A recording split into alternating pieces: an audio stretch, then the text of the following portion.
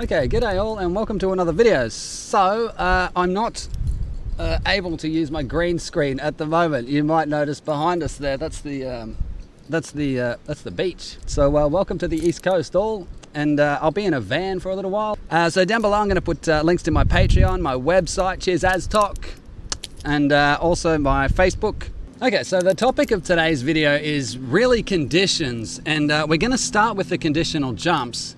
But we're also going to add the conditional moves and the conditional byte set instructions. So these are a bunch of different instructions, but they're all related because they use the same condition codes.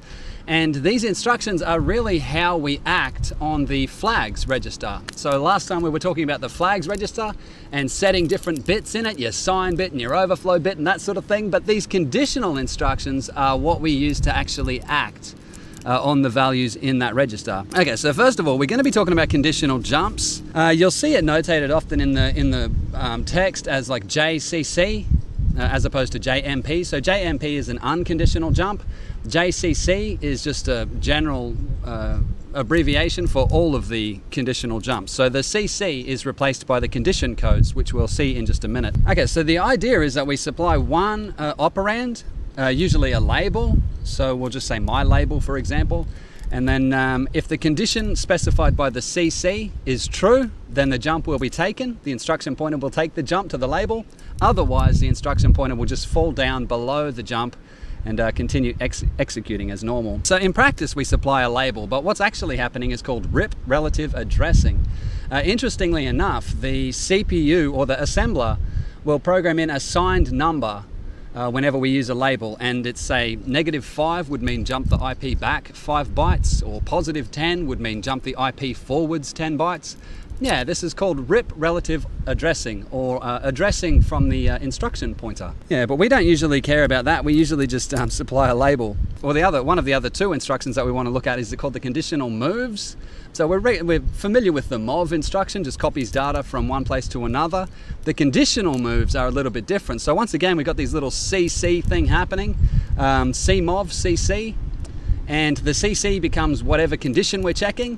If the condition is true, then the value of the second operand will be moved into the first, and if the condition is false, then the first operand won't be changed. Yeah, it's as simple as that, really. It's interesting, but there's no 8-bit versions of these instructions. I tell you what, it's very irritating, but there's no version that takes an immediate operand. It would be so nice to have sometimes if you could do a conditional move where the second operand is an immediate.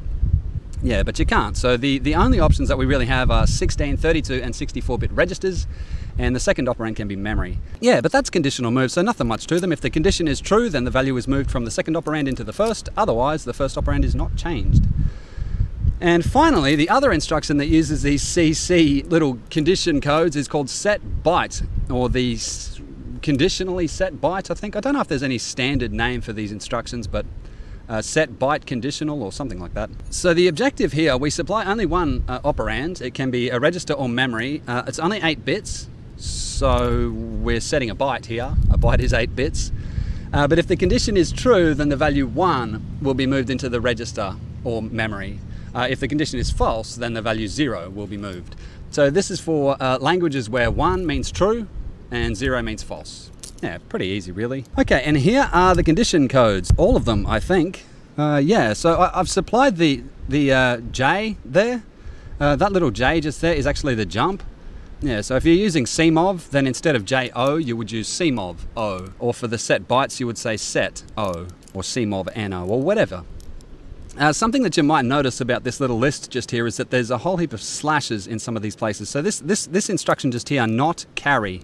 There's lots of different ways to specify the same instruction, so I've just grouped those together. So yeah, JNB, jump not below, is exactly the same instruction as JNC, and it's exactly the same as instruction as jump above or equal. Lots of different ways to specify the same machine code. I tried to color code these a little bit. So we've basically got signed and unsigned. Unsigned conditions tend to use above and below, whereas the signed conditions use greater than and less than. It's just something that you have to get used to, but purple here is unsigned and red is generally signed. I mean, generally, you can use, the flags for whatever you want, but generally speaking. Here we go. So we've just got a little demonstration here. So what I might do first of all is just demonstrate a conditional jump, I guess. So the first conditional jump we've got is JO, or overflow. So if you want to see if there's an overflow, what would be a good example of an overflow? I guess something like mov EAX -9 or something, and maybe add EAX -12. I don't know if that's going to overflow or not. Well, there's one way to find out. So okay, so I'll make a label. A label is just a name with a colon, and I'll call it overflowed. And I'll make another label down the bottom, and we'll say didn't overflow. Okay, and right here we might say mov rAx 12 or whatever, and down here mov rAx and 15. Okay, so our objective here is really just to demonstrate a conditional jump. So I'll say in here JO overflowed, and JNO didn't overflow. Okay, so if this operation just here, this add EAX and -12, if that causes the overflow flag to be set to 1, then because of this JO, jump on overflow, the IP will jump down here to overflowed. If it didn't set the overflow flag, or if the overflow flag was set to 0, then JNO, jump not overflow, will jump down to here. Yeah, so let's have a bit of a go, and we'll run this code and see which it does. I haven't thought too much about this. I don't know if it's going to jump or not. Oh, I don't think it will. No, it's just going to store a value in there. -21. Okay, here we go. I've got to push FN and the function key for some reason. I don't know why. Do you know what we should do? You know what I should have done if I was organized about this? I'd have opened this up already. So let's get our registers window going. Here we go. Hold on a second. Here we go. Here we go. There we go. Okay, so the overflow flag, where are we?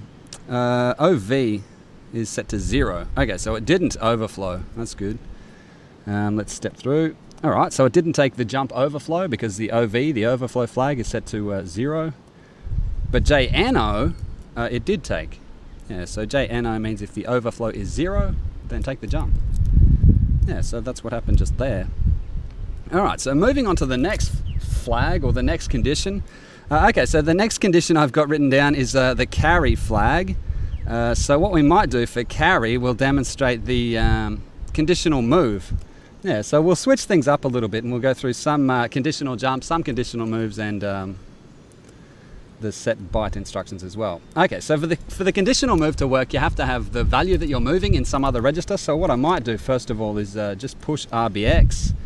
You're not supposed to change RBX, so if you are going to change it into your function, then you have to push it and pop it at the end. Yeah, it's what's called not scratch. What the? Just grab that X and put him down in the middle of nowhere, why don't you? Okay, so the value that I might put is maybe mov EBX 67, we'll just say, as an example. Mov EAX, actually, -1. Add EAX and 1. Okay, so that code just there, we moved 67 into EBX for no particular reason, but here is the CMOV, so CMOV C. EAX EBX. Okay, so what this instruction is saying is if the carry flag is set from this previous little add just here, and it will be, then we want to move whatever this is into EAX. Otherwise, EAX should remain unchanged. So if we just run this, what we should get is 67 in EAX. Let's have a bit of a run. Okay, let's see, how are we going? So push RBX, that's good, RBX is pushed.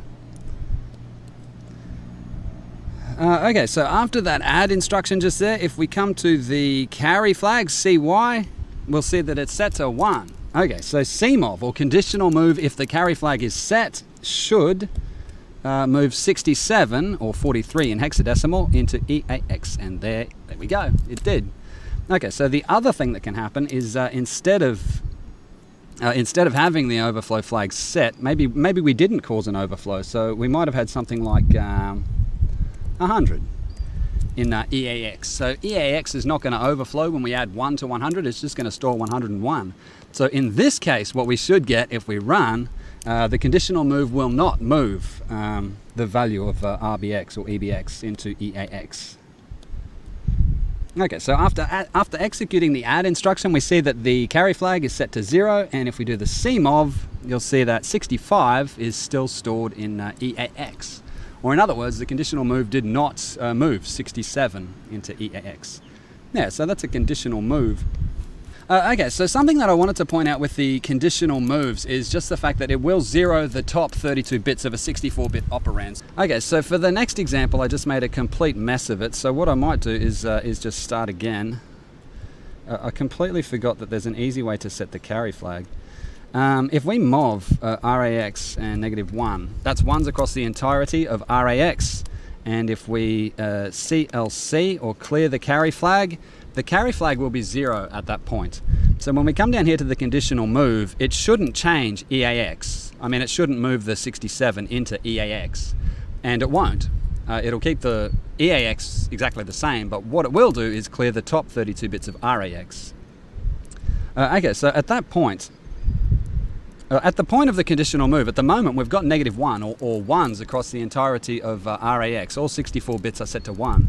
So the CMOV shouldn't do anything, but if we run that CMOV there, we see that it didn't move the EBX, but it did clear the top. Yeah, something to be careful of. It pretty much happens with all of the 64-bit registers whenever we perform 32-bit operation. Okay, so the 0 flag is next. Now, for the 0 flag, I think what we should do is just point out something really, really common. So this is how you make a loop in assembly. We do something like mov RAX 89 or whatever. Actually, I might make it something else. We'll make it 10. Loop head, dec RAX, and J and Z. I think it's so common to use a 0 flag like this that we might specify this RAX. Sorry, that should be RCX. There we go. Okay, so to make a loop, you put the value that you want to count to. They should both be RCX. Have I just been? There we go. So to make a loop, you put the number of iterations that you want in some register, often RCX. It was originally called RCX, I think, because it was the counter. Actually, I don't know if that's true, since RAX, RBX, RCX, RDX, there's obviously a pattern there. But you put the number of iterations that you want into, say, RCX, and then you put your loop head, or the top of your loop. And in here, we've got the body of our loop. So whatever we want to do. And at the bottom of that, a very, very common ending is dec RCX, or whatever counter you're using, and then jump not 0 to loop head. So the moment that RCX reaches 0 will be however many iterations we've put in here, like 10 in this instance. And at that point, the jump not 0 would not work. Yeah, so this is going to execute 10 times. I don't think we need to run through that to show, but a very, very common way to do a loop. Okay, so something else I should mention about the 0 flag is it's also the equals flag. Yeah, so if we say something like, well, often we use compare with these conditional instructions. So if we've got something like, I don't know, mov EAX 10 and mov ECX 5, comp EAX, ECX, and, well, let's do like set B, AL, set B. What were we looking at? E. Okay, so set equals AL. So what's going to happen just here, this is an example of the set byte instruction. So we've moved 10 into EAX, we've moved 5 into ECX, and then we compare the two, which just sets up the flags. And set E means set equal. Yeah, so it's going to set AL to 1 if the values that we compared were equal, and it's going to set it to 0 if they were not. So in this example, 10 is obviously not equal to 5. You might have learned. So what we should get is a 0 in AL. Let's have a bit of a look. This is an example of the equals flag, or the 0 flag being used to check equality. Okay, so after the compare instruction, we've got, where is it, the 0 flag? Where is he? Oh, over here, ZR. It's 0 at the moment. So if we run the next little instruction, AL, which is the lowest 2 hex digits of RAX, is set to 0. Okay, so the other thing that we might have is we might have 2 operands that are equal, and maybe we're not setting AL because that's a little bit confusing. Let's set BH, the high byte of BX. Let's set these two to equal just for the demonstration. Okay, so equality and the zero flag are the same thing. If two things are equal, then the zero flag is going to be set. If they're not, then the zero flag will be cleared. But what we should have here is, okay, so after the comparison, EAX and ECX both had 5, which is equal. 5 is equal to 5, always learned. So the zero flag is set just there, or the equals flag you might want to call it. So set equals, if we run through the next line, should set BH to 1. And it did. There we go. Yeah, the high bytes, or the, what would you say, 3rd and 4th hex digits of RBX. The opposite to set equals is set NE, or set not equals. So if the two weren't equal, then you know, you'd get the opposite effect to what we just had. BH would be set to 0 in this particular example, because 5 is equal to 5. So equals is exactly the same as Z, set E, and set NZ or set not zero flag is exactly the same as set not equals. Yeah, same instructions. Okay, so the next ones that we're going to have a look at are below and above, I think.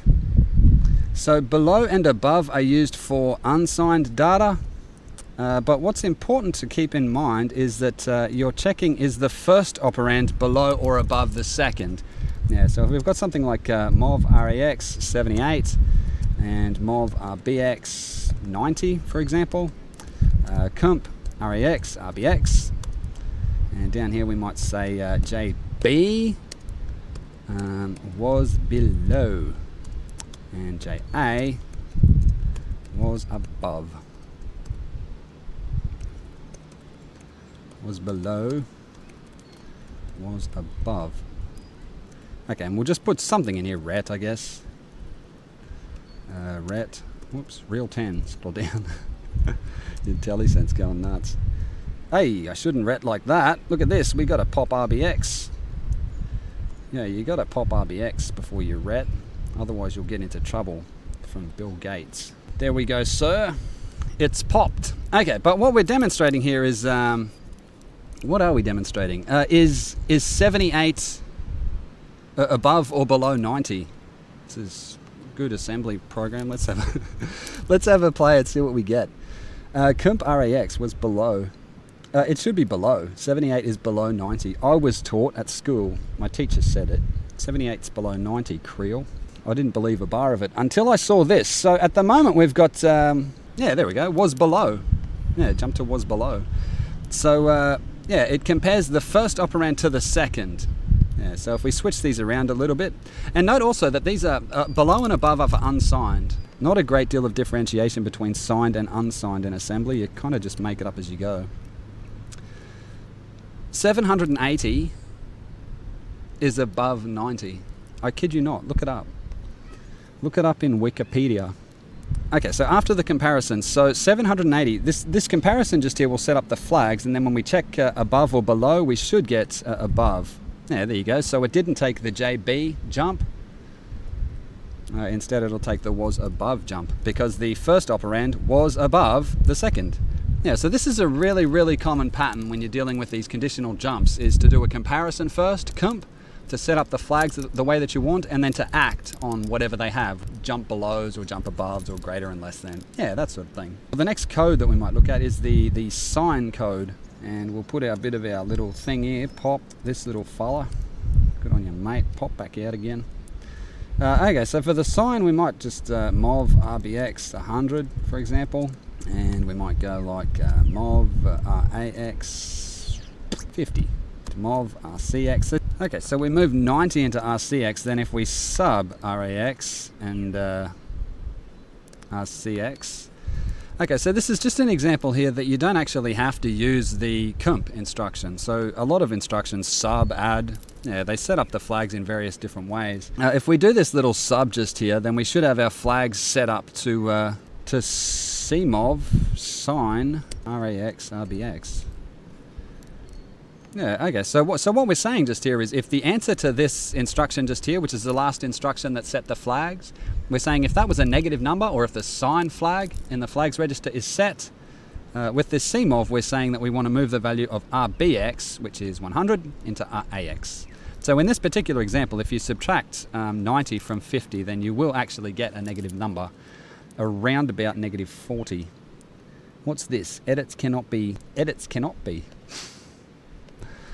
Well, what about we hit stop and then edits can be? Yes.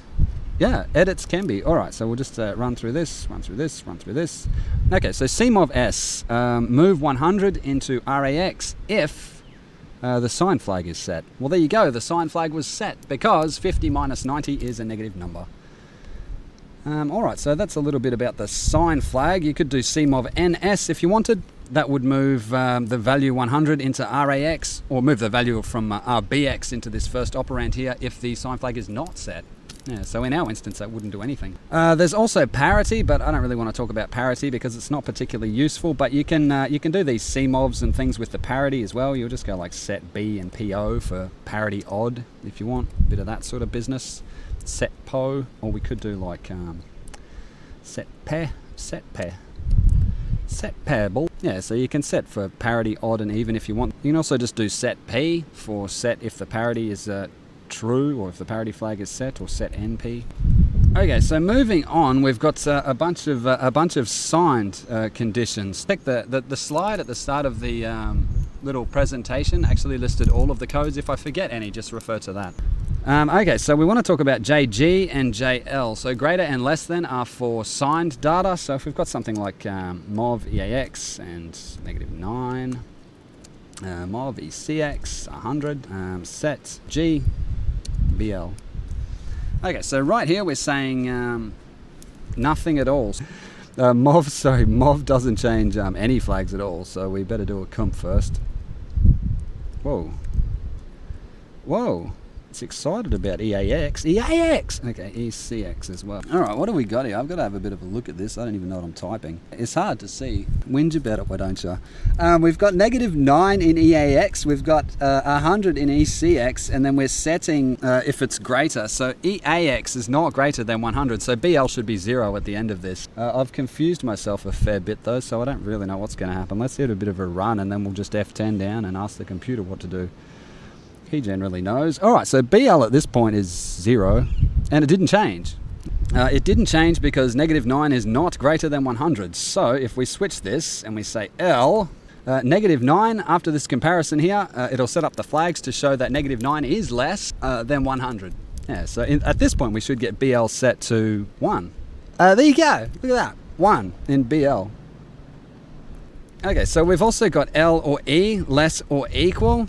Yeah, so if we change this back to here, so this will set BL to 1 if EAX is less or equal to ECX in this example.